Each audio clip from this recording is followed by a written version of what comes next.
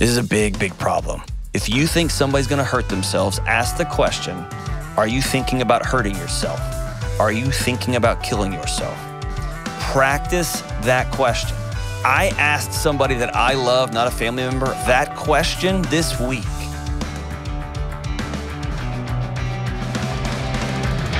What's up? What's up? What's up? This is John with the Dr. John Delony Show. So glad you're hanging out with us today for a really important show. Have a really important show today. If you want to be on the show in the future, man, I'd love to have you. Give me a call at 1-844-693-3291. That's 1-844-693-3291, or go to johndelony.com/ask. Today's an important show. It's, one of the themes of this show is having hard conversations. And whether it's sex and intimacy, whether it's talking to your kids about hard things, whatever it happens to be, I think one of the challenges we have in the world right now is that we avoid hard conversations. We just hope stuff will go away, or we don't want to deal with it, and we don't want to deal with hard stuff. And I've just committed my life to helping people have hard conversations and walk through hard stuff. So today is a hard show. Today is a really important show. And so I hope you'll stay with us for the entire show, all the way through the end. And be sensitive to the little ears in the room, but this is an important show, and we're going to talk to some real folks who are having some real struggles, and then we're going to talk at the end about some things that we can all do together. So let's start us out. Let's go to Louisa in Denver, Colorado. Louisa, what's going on? So I am calling because I lost my... Sorry, let me try to get through this. No, you're good. Hey, Louisa, take your time, okay? Take your time. Okay. I lost my 16-year-old son to suicide 29 months ago. Man. And I just can't seem to get past the grief, the pain, the guilt. And I don't know what to do. I don't know how to move forward. I feel like I take a step forward and then just go right back to day one. Yeah. I'm so sorry. What was his name? Luis. How old was he? He was 16, you said? 16. Mm-hmm. Tell me what happened.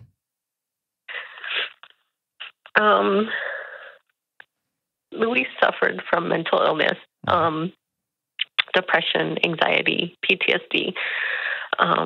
But, we were doing all the things. Therapy, had support at school, had support at home, and just the morning of his death, him and I got in a huge fight. And, I can't even remember the details of the argument. He had spent some time with his dad that morning, and then we were leaving for a birthday party, and he didn't want to go, and wanted to do his own thing, and it just snowballed quickly, very, very quickly, and screaming and yelling. And I told him, you know what, we're going to do our own thing. You go do your thing. Your dad's coming for you, do your thing. And we left, and I have 2 younger children who left with me. And we got home and found him. Yeah. Golly. You saw something that no mother's ever supposed to see or experience. Right. I'm so sorry. Wow. And so walk me through what's life's been like the last 2.5 years now, or 2+ years. It's very hard because I'm a school counselor. Oh, geez, Louise. Yeah. You're supposed to know all the answers, Louisa. I should know all of that, right? Like, I should have saved him, and I should have been able to keep him alive. That's my job as a mom. That's my job as a mental health professional. And so that's where a lot of the guilt comes from, is I should have known and did better. And I feel like I didn't. And I try now to just, it's very hard working with other kids in the same situation or similar situations. And it constantly re-traumatizes me. Yeah. My little ones are doing okay, but I feel like my job is to make sure they're supported and they're taken care of. They have the therapy, they have the supports. I also have a 21-year-old son, and I feel like my job is to protect him now. So it's hard. I struggle every day with making decisions, just knowing what to do, not breaking down in front of my children, not breaking down in front of students I work with. Yeah. So, man, there's so much. And if I was with you right now, with your permission, of course, I would hug you for the next 10 minutes and not say a word. You've probably had plenty of well-meaning yet painful recommendations and advice and little pithy sayings given to you over the last couple of years. And you've probably looked at all the blogs and all the, the books and all the stuff, right? Have you got counseling on your own? I did in the beginning, and then I stopped because I had to take care of everybody else. Yeah. Man.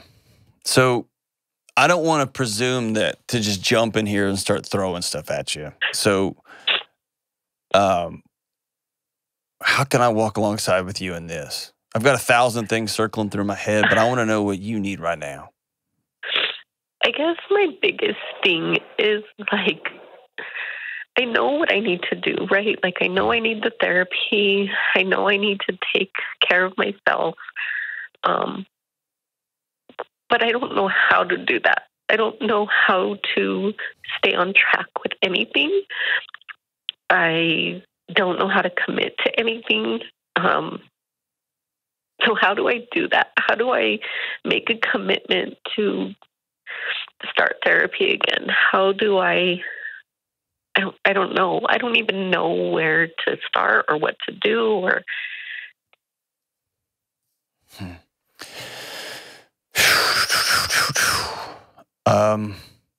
The conversation we're about to have is better had in person, okay? And you're a mental health professional. I'm just a pretend guy on the radio, right? On a podcast. But this conversation's better had in person, but we're going to have it over the phone. Is that okay? Yeah. Okay. A couple things I'm hearing that I want to jump in the middle of, okay? And some of this, what I'm about to say. I'm going to say it anyway because you got to hear it, okay? And this is probably the same stuff you've told parents in your career. Probably better than I'm going to tell you.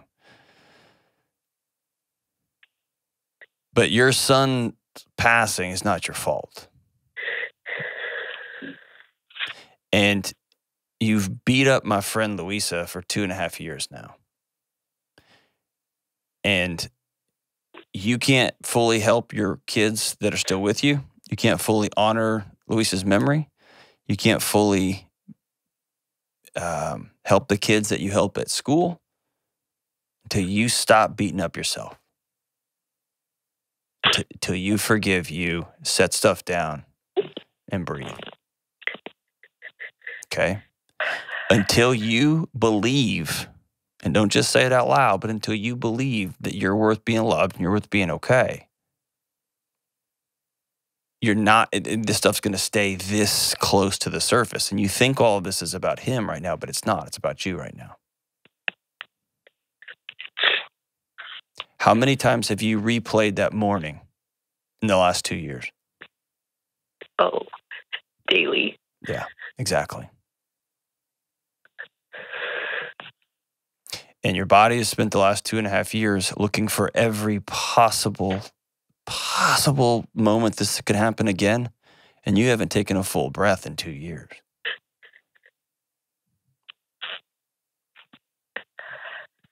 Is that true? Yes. Yeah. And your identity as a mom was shattered. Your identity as a counselor was shattered. Your identity as a protector and a provider was shattered. And all that's true. And so healing moving forward is about building a new identity, about living into something new. And until you stop trying to regain what was and start living into what is and what will be, my friend, you're gonna feel like you're treading water in a really rough seas. And every third breath, you're gonna be breathing in water. Do you believe this is your fault? Be honest. Be honest. Of course, yes.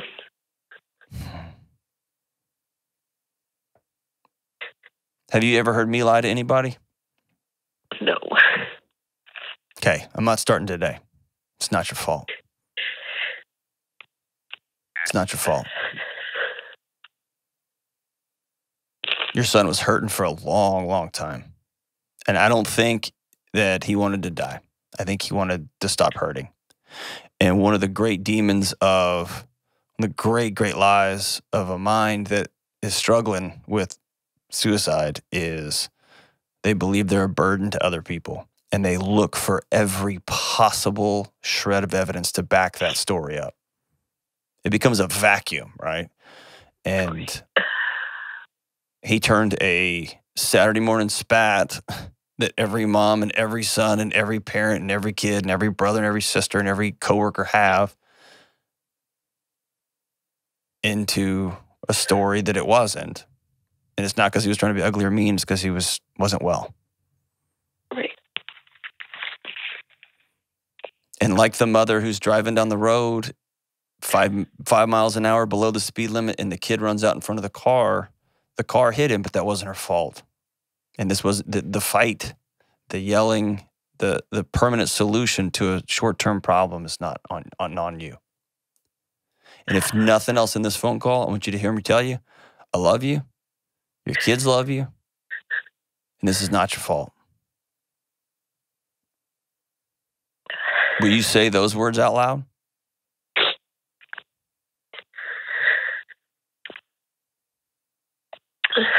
This was not my fault. Thank you. And you said it with a question mark at the end of it, but I'll let it go this time, okay?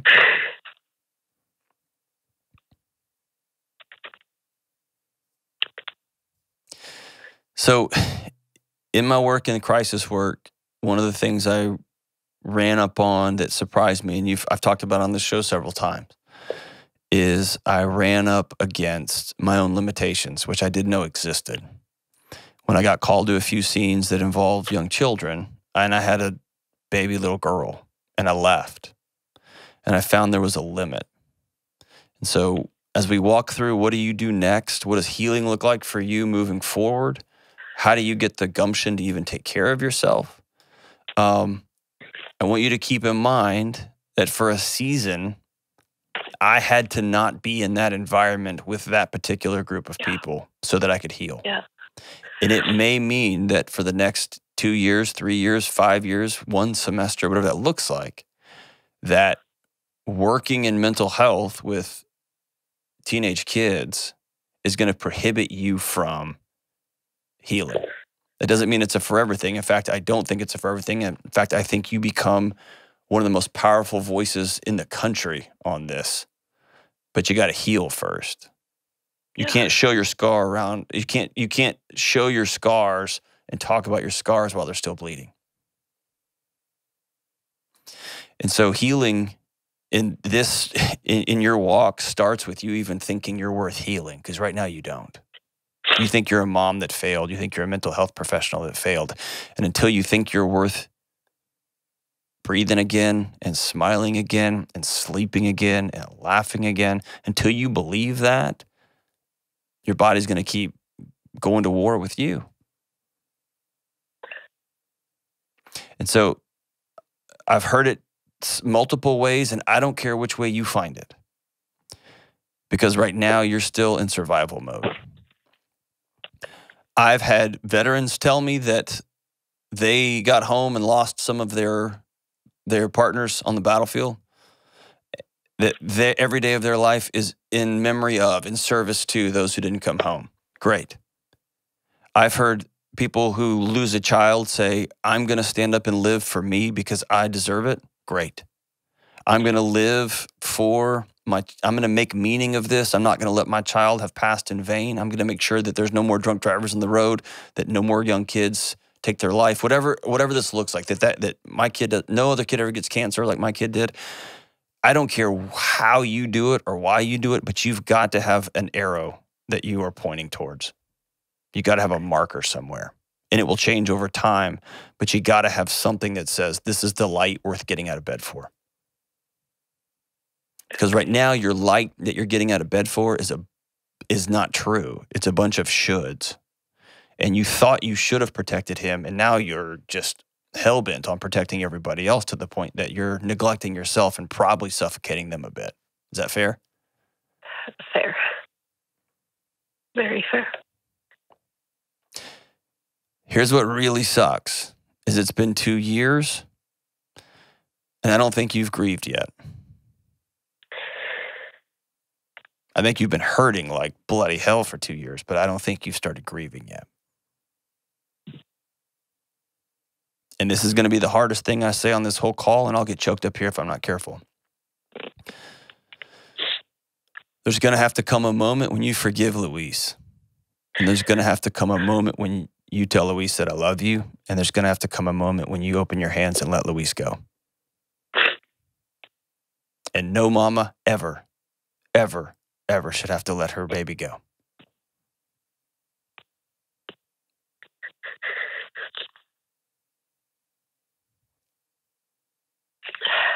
And that doesn't have to be today. That doesn't have to be tomorrow. That doesn't have to be in 3-4 weeks.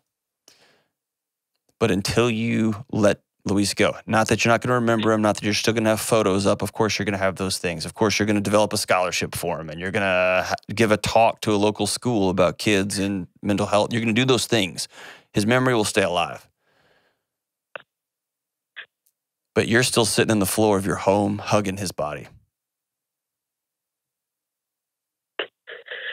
Right? Yeah.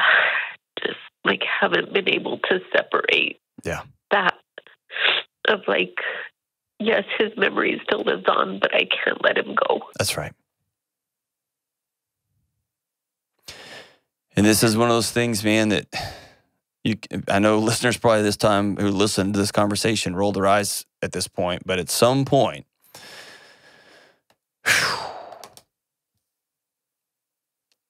you write him his letter, his goodbye letter. Have you done that yet? No. And as a mental health professional, you know that's what you got to do. But you got to tell him goodbye. And whether you go out to his grave and you read it to him, or you write it and you take it out to the lake and let it out into the water, whatever that looks like for you. But you're going to have to tell him you're sorry. You're going to tell him you forgive him. You're going to have to tell him you love him. You have to tell him that you're going to do your best you can to make meaning of what happened and live, and that you're going to laugh again and you're going to smile again and you're going to find joy again, whatever that looks like. And that's going to be years and years and years. So here's a couple of things that you said that I want to make sure I touch on, okay? And I know right now you may not even be hearing me anymore, but I want you to go back and have this to listen to, and also the people listening, okay? Okay. It's really important that you don't hide your grief from your other kids, because they feel it at different levels too, and they need to know that they're not crazy and that mom's not a robot.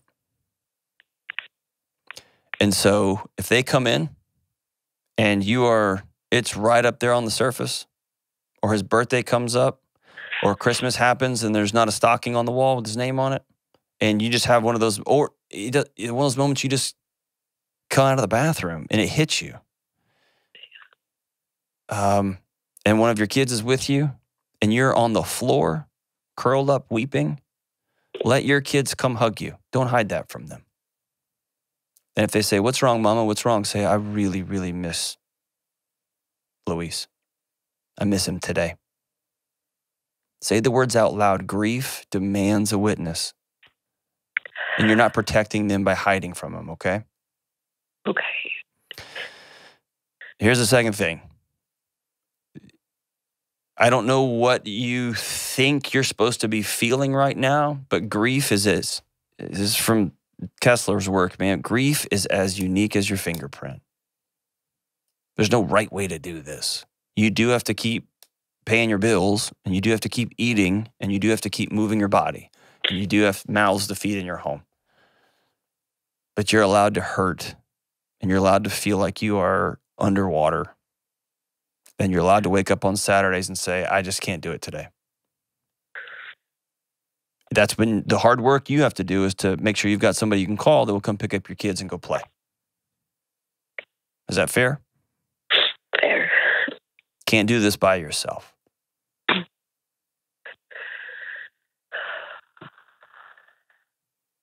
The journey moving forward is having a light, having a purpose, having a reason. You may have to take some time for healing and then go back to work. Maybe you have to switch to the classroom, work in the lunchroom. I don't care. Be an administrator. I don't know. I know that every state's different with how they are able to move people around, but it may just be a season where you need some healing and you'll come back strong. Or you say, dude, I'm out of this. I'm going to start a lawn business. I don't know. Right. Right. But I threw a lot of stuff at you. Tell me where your heart's at right now. Obviously, you don't feel better. And I knew that in this phone call. And obviously, you don't have all your answers. But tell me what's going on in your heart and mind. I'm sorry. That's, I think, a big part of why I reached out to you as well, is because I'm really struggling with leaving the profession in general. Yep.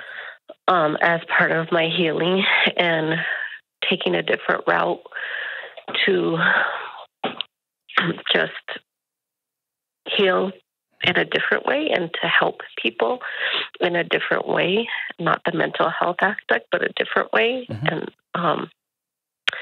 so this is good to hear for my own journey. Here's who you are, Louisa. You are someone who helps other people. Yeah. And if I got fired tomorrow, if I lost my job, if nobody listened to this podcast ever again, and I started working at Burger King, I would be somebody who wanted to help people there. Yeah. And if I went to be an elementary school teacher again, like I did one chaotic, crazy year, I would want to help those kids. And if I went back to teaching high school or being a college professor, I'd be a helper. That's just what I do. And that's who you are. Right. I don't think you're done forever.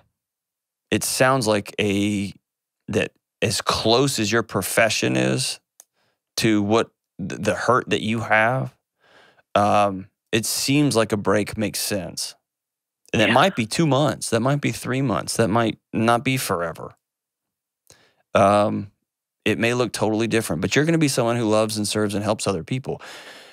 I can't think of a better thing for you to do than to get with a group of moms who've had your experience. They're in Denver, Colorado. And the idea of that on the outside sounds like hell, and I know that. The last thing you'd want to do is go have this conversation with 15 other people. Grief demands a witness. Somebody has to hear your story, which means you have to speak your story out loud. And other moms who have been down the road a little bit further than you, and other moms who are just are still raw. That's what healing looks like. And I'll even throw dads in there, parents in there. You understand this intellectually, and your body is overwhelmed. You experience something that the human body is not designed to experience. No parent should find their child who's passed away. No parent should hug their child who's passed away. No parent should bury a child. It's not the way this thing works. And so the healing out of this is going to be unique, and it's going to take other people, and it's going to take a mission of some sort. Before I let you go, will you say, I'm worth being well? I want to hear you say those words. I'm worth being well. And I'm worth being loved. And I'm worth being loved. And I'm worth laughing one day. And I'm worth laughing one day. And I love my baby boy. And I love my baby boy. And it wasn't my fault. And it wasn't my fault. You're a brave, brave sister. And thank you so much for sharing your journey with us. Please, please, please, please, please make a call today. Make one call to a group and say, today's the day. Circle your kids up and say, hey, mom's been really struggling with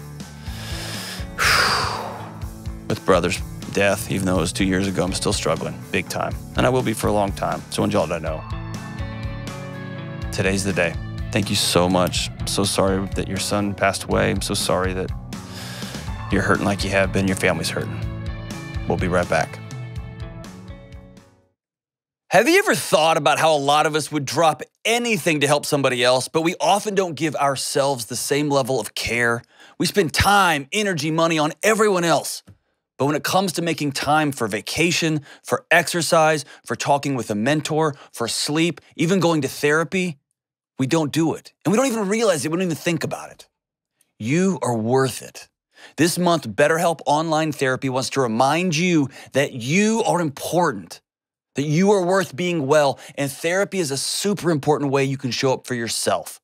BetterHelp is online therapy that offers video, phone, even live chat sessions with your therapist. You don't even have to see anyone on a camera if you don't want to. It's more affordable than in-person therapy, and you can be matched with a therapist in under 48 hours.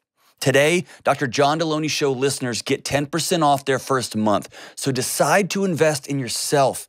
You are worth it. And go to betterhelp.com/Delony to get 10% off. That's betterhelp.com/Delony. All right, we are back. Let's go to Lindsay in Louisville, Kentucky. Hey, Lindsay, what's up? Hey, John, how are you? We are making it work today. How are you? Ooh, that was heavy. That was heavy stuff. Yeah, so for the listener, Lindsay's been on hold, on the line on hold, and so you heard via telephone that last phone call there. This is heavy episode today. So tell us what's going on in your world. Well, man, I want to give her a hug, and I want to tell you to hang up with me and call her back. But, man, my question is, how I can help my 13-year-old daughter who, is navigating through losing a friend to suicide. So what happened? Yeah, what happened? This wasn't a bestie of hers. It was someone that she had several classes with, someone that she considered a friend at school. They were math partners, and he, from what I understand, shot himself. Okay. And he actually initially lived, and so he was in ICU for a couple of days. So all the kids knew that. So it was almost like them reliving it twice. Yeah, and how old's your daughter? 13. Oh, geez. Yeah, that 13-year-old gossip rumor mill, I heard what happened. Can you believe just spins something fierce? Golly. Yeah. What a mess. Yeah. Okay. Ultimately, he passed away. So how has she been at home? She, it's been about a month since then. So, we've seen a drastic difference in her. She went through a really hard week. I mean, that first week was just really, really tough. Yeah. She kind of has transitioned into this, I want to help everybody. Yep. And I want to make sure nobody else is going through a hard time. And, I don't know, maybe that means she's going to be a therapist one day. But I still worry about her. Sure. I mean, she just 2 days ago sat with a friend. Her friend asked her to sit with her in the counseling office because she's had some of those same thoughts and stuff going through her mind. Yep. And I can just feel the weight. Yeah. Whew. Okay. So I'll start it with this. Our kids can only be as well as we are. Right. And so anytime our 13-year-olds, I got a 12-year-old in my house, anytime our 13-year-olds or 12-year-olds or 16-year-olds or 9-year-olds are struggling, the first place we parents got to go is the mirror and make sure we're okay. What does okay mean? That means you would be pathological. You would be psychotic if you didn't immediately go, what if that was my kid? Right. As mom, what did I miss? Or I can't believe his mom. What do I do? I don't know what I should be doing. Should we do something? Right? All those things. And for some of us, that makes us reach for one more bowl of ice cream or 2 more drinks, or we turn the TV up a little bit more, or we stare at our phones a little bit more. Some of it is drastic. It reminds us of somebody we lost 5 years ago, 10 years ago, 25 years ago, right? All that to say is, parents, we got to go to the mirror first and make sure we're modeling what grief should look like. And I hate shoulds most of the time. Not all the time. There's some really important shoulds, but this is an important one. And this is when, we're watching natural disasters or war or whatever. When we have trauma, kids look to us for, how am I supposed to respond to this? So here's a couple of things. You know this, but I'll just to make sure. And I've been with this I've been through this at the high school level. I've been through this personally. I've been through this at the college level and beyond. So there's something incredibly visceral for a kid when they look over and there's an empty seat. Mm-hmm. It's a reminder. It's a story that their bodies are not prepared for.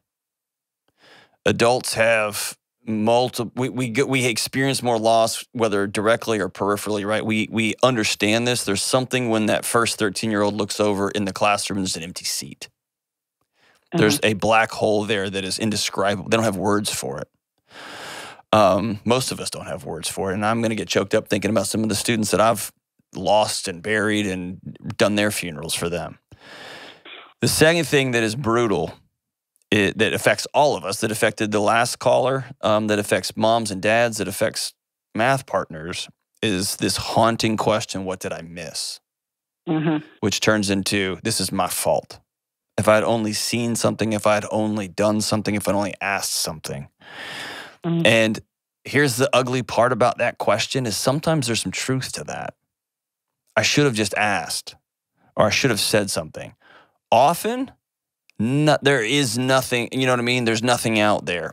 At any step along the way, that's a question that bears no fruit. I'm haunted by some photos of students that I've lost, that some of the celebrities that have passed away by suicide the last few years. I'm trying to think of the one that it was the lead singer, the lead singer of Linkin Park, Chester Bingfield, whose wife posted a picture and said, "This is the face of somebody suffering from suicidal ideation." And it was her husband laughing his head off playing with his kids like 2 or 3 days before he took his life, before he died by suicide. And so to think we can guess is often impossible. If you can see something in action and you get some clear signs, and we'll talk about that later on in the show, yes, there's some things you can do that good interventions, but for most of us, man, it's just our math partner, just our friend. We laugh and we go about our day. I had no idea people were hurting like they were inside. And then like we mentioned earlier, man, the stories and the rumor mills and he was my friend, no, he's my boyfriend, no, I really loved him, all of that. Oh my, it's catastrophic. It's like social media pile-ons, but it's in real life. You know what I mean? Mm-hmm. Is that sweet girl I just imagine her just getting buried with this. You have her own guilt on top of there's an empty seat in those classes, on top of, hey, did you hear this? Hey, I heard this. I heard his mom. I heard he would. And for a 13-year-old man, it's so heavy. So heavy. Mm-hmm. So you say she had a really rough week, which is to be expected. Here's my concern for her. Her job as a 13-year-old is to make sure she's okay. Mm-hmm. And I'm worried about her, any 13-year-olds, 15-year-olds, 18-year-olds, 25-year-olds, trying to run from this guilt, trying to run from this empty chair into I'm going to solve everyone else's problems because it keeps me from having to sit in the fact that the world is really hard and that sometimes people we care about pass away. Mm-hmm. And that's where she needs you in a real, real way. Tell me about the conversations y'all have had about suicide, about grief, about passing. We have a pretty open line of communication with her. My husband is military. He's lost friends to suicide and on the battlefield and things like that. So he's probably been more of a help and support to her than anything. My best friend is an LMFT. Oh, and fantastic. I've got her on speed dial. Yes. Good. I really, when I think about the relationship that I have with my daughter, I feel like it's really great. I feel like we can talk about really anything. She actually says I have a John Delony problem because I'm constantly picking apart conversations that you've had with callers. And she's like, you may have a problem, Mom. You should probably go see somebody, Lindsay. That is not a good problem to have. So we have talked about what death looks like. She did not want to go to they had a wake for him. She didn't want to go. She didn't want to deal with it. But we really encouraged her to go. Oh, thank you. Did she ultimately go? She did. Oh. She did. Hey, you get Parenting Award of the Year just for that move right there. Every parent listening, if your child has somebody in their life who dies, they need to go to the funeral, full stop. They need to go, even if they don't want to go. And if they don't want to go, you go with them. And if you can't go, find somebody. They need that. That will be something that reverberates through their body for years and years and years. Good for you, Lindsay. Oh, so good. Thank you. That was hard. That was so hard. I mean, I literally felt like I was pushing her out the door crying. Yeah, absolutely. She went with a group of friends. Her math teacher was there, which was super helpful. And it was so great for her to witness others' grief around her. It has to have a witness. That's right. And she has talked about that for the past month. She's talked about that. Yeah. She's talked about how they've kind of been a support for each other at school. She's kind of made it her mission to help others, and she wants to help others. And so I think the hard part as a parent is reining some of that in, meaning she can't take. I've spent my career teaching faculty members, parents, administrators at school that when a child is in need, that they need to pass that on. These are professional adults. They need to turn that over to professionals. Mm-hmm. Mm-hmm. They don't have the tools or equipment or strength to carry that, to know what to do next. And if you don't know what you're doing, kids can get hurt, right? And so the same thing applies here. And I know it's going to read to your daughter who's trying, her sweet little brain is trying to solve for what happened with this will never happen again on my watch, which means that every one of her friends that has any sort of, I'm having dark thoughts, I'm thinking about these things, they know Lindsay will show up. And Lindsay's going to get tired. You know what I mean? Mm-hmm. And so it may mean that when she comes home and says, or let's do this preemptively. So let me do this in order here. One thing I would, with all of my heart, you've heard me talk about this in romantic relationships with spouses and whatnot, boyfriends and girlfriends. I think we should do this here, and I think it will pay. You have an opportunity to give your daughter some tools that will, it's one of these change your family tree moments, okay? Two things if you haven't already. And this is one that even if you can't afford it, figure out and overpay for a really cool, nice mom and daughter, dad journal. And have this a dialogue where y'all are writing to one another. Okay. And she can, right now, her 13-year-old brain plus her sadness plus her the frenetic energy, and by the way, that will fade. That energy that's just buzzing, she needs to see. It's going to filter what she hears from you and from your husband. And you'll have some great experiences that you can pass along to her that are important that she needs to hear. And so being able to write that stuff down, having your husband say, I was just thinking about my buddy Dan, who died by suicide 4 years ago. Thought about him today, broke my heart. I miss him. Thank you so much, sweet daughter, for being so brave, missing your friend. That kind of letter will dramatically shift her healing, but it'll also give her like 2 firm feet to walk under. So having or how was today, and her just writing, today was a good day. I feel like I'm doing good things. I'm making meaning of this, right? That's a way to y'all to connect that you think you're connecting when you're talking to teens, and often we're not. They know how to play our games. They know how to say what we need to hear so that we smile and think they're doing great, and they go about their lives. And so having a dialogue there, they will often write or text things they would never say in person. And so have that open dialogue and get your husband in on it too would be great. The second thing is, have you taken her out somewhere and told her how much you're hurting? No. Don't hide that from her. So here's just a life example here. The Ukraine invasion happened, and there was those videos of parents handing their kids off. I took my son up and let him know this is an important conversation. I closed the guest room door and sat down, and he knew. I think he thought he was in trouble. And I said, "Tell me what you've been hearing about what's going on in Russia at school." And he told me way more than I thought he would have known. Mm-hmm. And he's asked me some hard questions, and I answer them as truthfully and honestly as possible. And then I told him, I was weeping the other day, Bubba. I started crying. And he said, "You?" I said, "Yeah, I was crying really hard, actually. I almost had to pull the car over because I was thinking about what would happen if I had to hand you and Josephine off to Mom, and y'all got in a car and just barely escaped, and I had to stay and protect our house." And he got really solemn. And I said, "These are scary moments, and I'm scared. And nobody's called me to fight. But here's some things that you and I are going to do. Here's some things me and your mom are going to do to be in service to our communities, to be healthy and whole around here." And so I didn't I didn't want him to think I'm a robot. I don't want him to think he's crazy for being scared.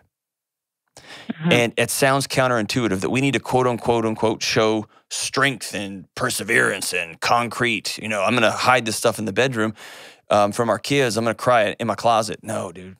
Invite your kids into that. Not hysterics and rage and anger, all that. But be honest with your kids about how you're hurting. It would be a gift to your daughter if you take her out on a special date, just you two, and let her know that you couldn't help but think, what if that was my daughter? And sweetheart, if you ever are struggling, please tell me. Tell your dad. Tell somebody at school. Tell somebody. I love you. And the thought of losing you scares me so much. It breaks my heart so much. And I want you to know that I love you more than life itself, right? And I want you to hold her hands when you're telling her this stuff. And I want you to know that I could hardly breathe when you were talking. I hurt for that guy's mother. I hurt for that little boy. Hurt for all his friends. Let her hear that from you.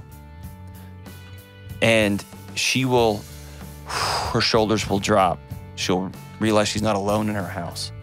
And your husband can go with you. This isn't a time for lectures. This is how you should feel. Her grief is her grief. It's going to be different than y'all's. Let her have her feelings. And God help us, middle school girls have feelings. And middle school boys do too. But man, let her know that you're walking alongside her in this. She's lucky to have you, Lindsay. Thank you so much for your call. I know there's a whole bunch of parents out in the country, millions of them, that are dealing with the same thing you're walking through, and your daughter's lucky to have you. We'll be right back. For too long, we've avoided the hard conversations about mental health, relationships, and the food we eat. And I don't want it to be true either, but it is. The quality and quantity of the food that we put into our body, it matters. And oftentimes we're forced to decide between cheap food that's good for our budget or expensive food that's good for our family. But there's a company that solved the problem. Greensbury is a family-owned meat provider working with farmers and fishermen all over the country. They sell organic grass-fed beef, free-range poultry, pork, lamb, bison, and sustainable seafood. Their meat is less expensive than what I can get at the grocery store right down the street, and they deliver it to my door. Now listen, I'm a lunatic about meat quality, and this is the stuff I feed my family. So go to greensbury.com/Delony and you'll get 10% off your first purchase. Check it out today. Your nutrition is worth it. All right, we are back. Important show. Important show about suicide, about loss. I got some notes here. Just want to walk through some stuff and give everybody some tips and some ideas. During 2020, the number of mental health emergency room visits among adolescents, 12 to 17, right? Middle and high school kids, increased over 30%. That's astronomical numbers. During May of 2020, during the COVID pandemic, it began to suicide ideation, suicide attempts began to increase among adolescents, middle school and high school kids, especially young girls. And I've got some theories about that. That'll be for another show. Suspected emergency room visits were 51% higher among girls than during the same period in 2019. And boys had elevated visits too. This is a big, big problem. And as a guy who's dedicated his life to working with young people, who's got 2 young people in my home, I'm just a dad, man. I'm just a dad trying to love my kids. And I'm just a dad who loves your kids too. This stuff's super important. So I'm going to run through a couple of things here. First is, here's some facts. Facts about suicide that I want us to all know. Talking about suicide does not increase the likelihood that it's going to happen. If you think somebody's going to hurt themselves, ask the question, are you thinking about hurting yourself? Are you thinking about killing yourself? Practice that question.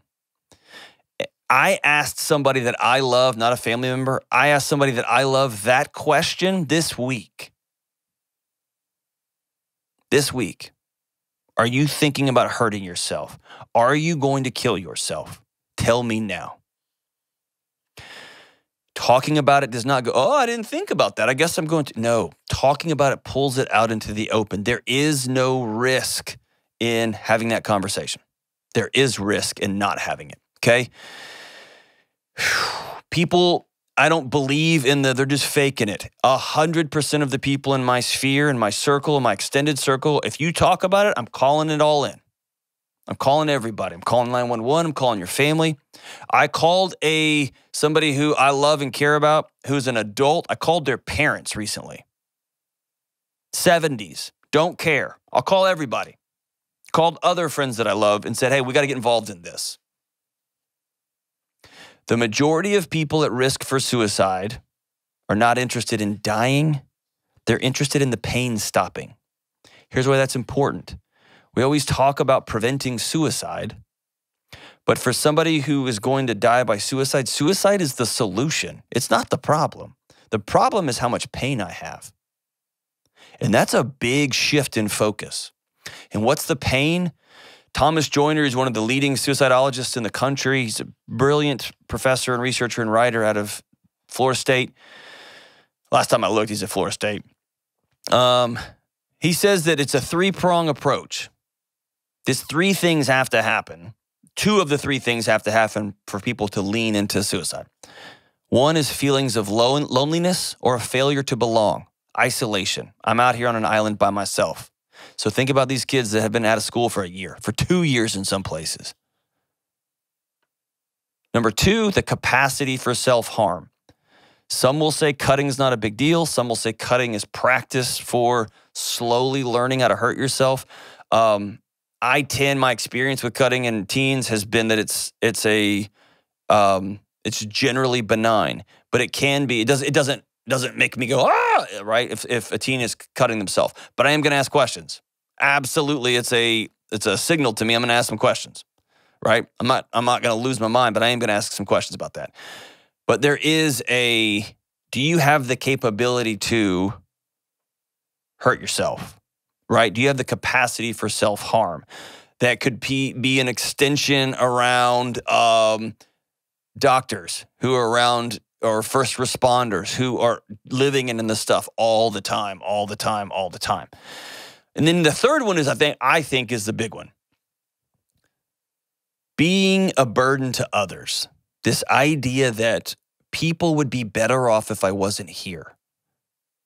So we go back to the capacity to hurt yourself. Let's be real clear about this. Every cell in the human body is wired for one thing: to get to tomorrow, and to get to the next day, and to get to the next day. Cells even have ways that they decompose so that other cells can use them to get to the next day and to get to the next day. So to override your system at the cellular level to die by suicide is a huge task. Huge. It's not something that's just, it's not. It's not weakness. It's not failure. It's hurt. It's pain. It's illness. Okay? So, people at risk for suicide may give clues and signals. They may give away stuff. Often, if somebody makes a decision, there's often a discussion about, man, for the last 2 weeks, they've just been super happy because they've been hurting for so long and they finally made a decision. And there's a peace for the first time in a long, long time. Suicide does not result from people who are weak or who have no character, who are cowards, who just don't have the willpower. What? People who are hurting, people who are in pain. And one thing that I think is super important to call out. So there's been a lot of studies on the Golden Gate Bridge is it Golden Gate Bridge in San Francisco? The idea, and I've thought this too, as a guy who lived in this world, I thought this too, that if someone's going to take their life, someone's going to die by suicide. If I stop them, if we call in 911 and we get everybody involved, we take the guns out of the house or the knives out of the house, they're just going to find another way to do it. They're going to figure out another way. And what we learned from the Golden Gate Bridge is there's this people who jump off the bridge and they live. And I think it's 94% of the people who jumped have nothing left to live for. I'm out. I'm done. And they live. They survive the jump. 94% of the people who jump go on to live full lives. Only 6% ended up finding another way to take their life. What does that tell us? Get in the middle of it. Stop somebody from making this choice. And if you'll get in the middle of it, if you will ask somebody, are you going to hurt yourself? You will not do this on my watch. I'm calling 911. I'm going to send everybody. I'm calling your mom, 40-year-old. I don't care. I'm calling everybody. I'll call the police. I'll call anybody. I'm going to get in the middle of it. I'm coming over to your house right now. Young people who are listening to this, hey, you promise you won't tell, but I've been thinking about taking all of this or all of that. Sorry, I said I wouldn't tell, but I am telling that. I'm telling everybody. I'm telling the school counselor. I'm telling all my coaches. I'm telling everybody, because I'm not going down on that ship with you. Because if I can help you be okay tomorrow, and then maybe the next day, and get the help and care that you need over time, then I get to go to your wedding. And then I get to hug your grandkids. A couple of warning signs real quick. Threatening to harm or kill yourself, I take that thing real seriously. I wish I wasn't here. I wish I was just dead. I'm sorry. I'm sorry. I'm just going to head out. I'm going to head out because it's so much better if I'm not here. Talking about death all the time. Relating strongly with other suicides. Man, that sounds so great. Like, I've been thinking about that. People who box themselves into there's no way out, there's no way out, there's no way out. Talking about being a burden, like we talked about earlier. Just strange isolation or withdrawal or loneliness. Nobody understands me. I'm all by myself. Mood or behavioral changes. People start giving stuff away. Deep, deep depression or anxiety. And again, all these things isolated, man, absolutely doesn't mean people are going to take their own life. In fact, the things I'm expressing, I felt those myself at seasons or another. And that's what other people are for. You cool, man? You all right? Yeah, I'm cool. I'm struggling. Hey, you need to go talk to somebody, dude. And I've had people in my life, other grown men, other college-age friends who have reached out and said, hey, you need to call somebody. And I've never once been what I would call suicidal. but I've been not okay. Agitation, aggression, irritability, increased substance use, especially self-medication, right? These are all just little windows into somebody's soul. And are you all right? Are you all right? Are you all right? And like I told everybody else, don't hide grief from each other. Don't hide the fear from each other. Don't not have hard conversations. The time has come for all of us to start having conversations. And remember, if somebody in your world does take their life, it's not your fault. It's not your fault. We'll be right back. For the past 2 decades, I've worked with students, parents, those on the margins, and those who seem to have everything. I've met with law enforcement, military folks, struggling single moms, company presidents, and everybody in between. And there is one thread that weaves through all of these different people, that you, me, we are so lonely. We don't have real, in-depth, safe relationships. And hear me say this, you cannot be well alone. You can't do life by yourself. You got to get connected to real life people and have deep relationships. I'm talking relationships where you can be yourself, share hard things, and know you'll show up for one another.